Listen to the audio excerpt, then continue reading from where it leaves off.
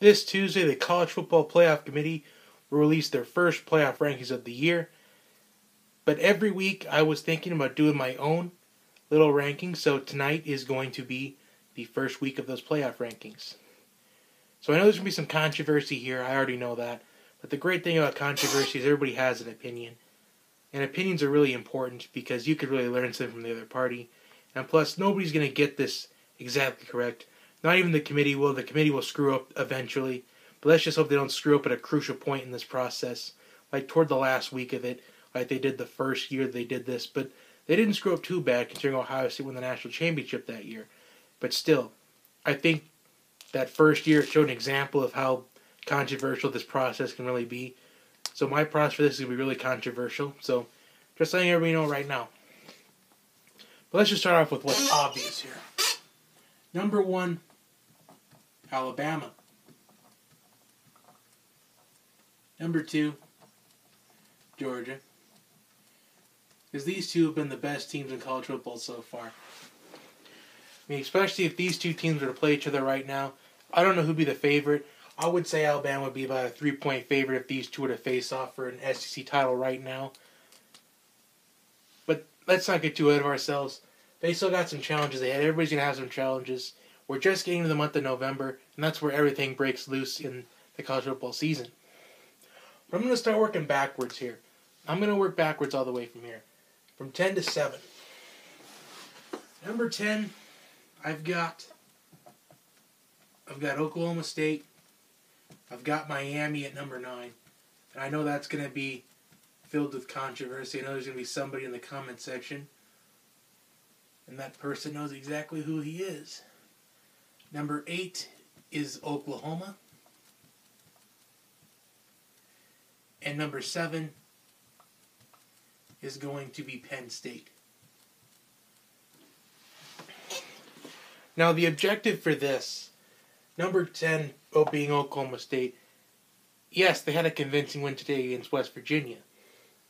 But still, Oklahoma State really had a struggle win against Texas. That TCU game, they needed TCU to stay undefeated for that win to really count. But they still got some games ahead. Iowa State in a couple of weeks. Bedlam next week. In fact, I feel like if TCU would have won today, Oklahoma State would probably go up higher in these rankings.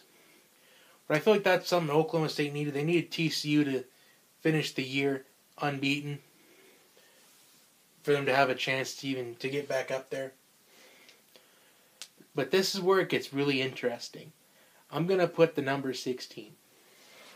Number 6, I have Wisconsin. And for obvious reasons. They haven't played a convincing schedule yet. Their most productive victory so far has been Northwestern.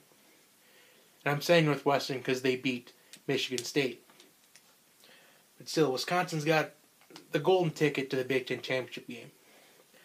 I mean, their biggest challenge left is Michigan, but they get Michigan at home. Second biggest challenge, Iowa, get them at home. So Wisconsin's kind of sitting in a perfect spot right now. But if Wisconsin screws up one of the games, they're going to be automatically out. Due to the fact that they don't have a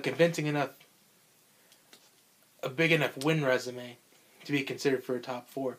So Wisconsin has to finish the year undefeated, in my opinion, for them to make the college football playoff. And, let's see. Number 3, this could be obvious as well. But Notre Dame. And this is where it gets exciting. Is it Ohio State or Clemson number 4? The answer to that question is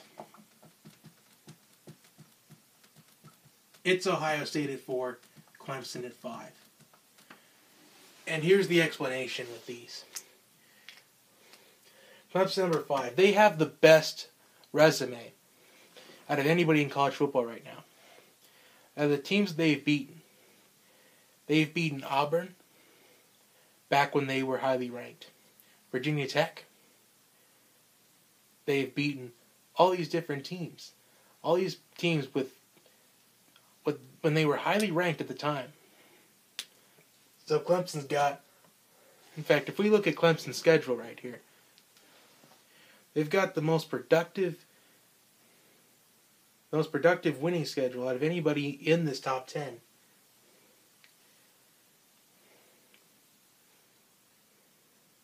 fact, I should have paid attention and looked this up before I did this, so I genuinely apologize. I promise I'm going to get better at this next week.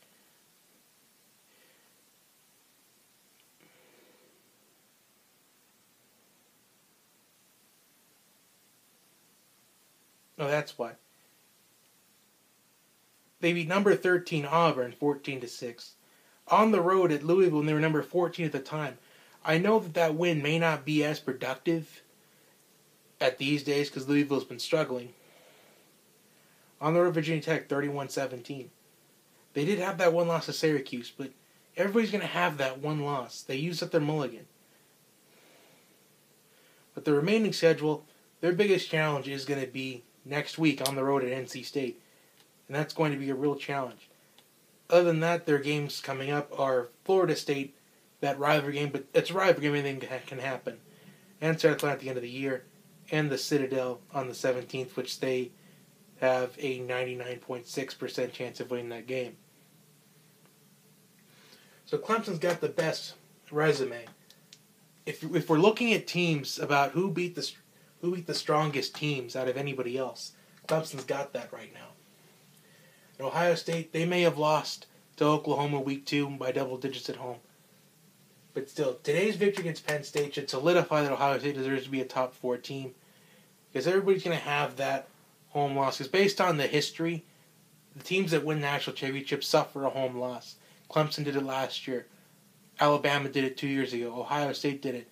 In fact, all 3 national champions under this playoff system has lost a game at home. So Ohio State should be solidified as a number 4 team because when they're at their best, they are one of the most unstoppable teams in college football. And that comeback against Penn State, it just solidified that they deserve to be number 4. Number 3, Notre Dame. Now, hear me out on this one. Notre Dame has got the second best schedule out of anybody other than Clemson. In fact, the only other team you could argue that has a better resume than Clemson does is Notre Dame. In fact, Notre Dame's only loss is a 20-19 loss against Georgia in week 2, where they looked like the better team most of that game. So if one or two things go differently in that Georgia game, we're talking maybe Notre Dame being at number 2. I only say number 2 because there's no way I would put Alabama not at number 1 at this point. But Notre Dame, they've got tough games coming up, including road games against Miami in 2 weeks, and on the road at Stanford at the end of the year. So Notre Dame, their buffer is, they don't have any buffer anymore. If they would have beaten Georgia, then they would have had a buffer. But since they couldn't pull that out, they have no buffer left. They've got to win out to have a chance at going to the college football playoff. I think if they do win out, I think they will make the college football playoff. Anyway, so that is my top 10. As you can see, that is the top 10. Comment your top 10 down below. Also, comment what you like about my top 10, what you don't like about it. I know someone's going to like something about it, and somebody's not going to like something about it. So, like and subscribe to the channel. Share the video with your friends and family. I will see you next time. Have a good day, everyone.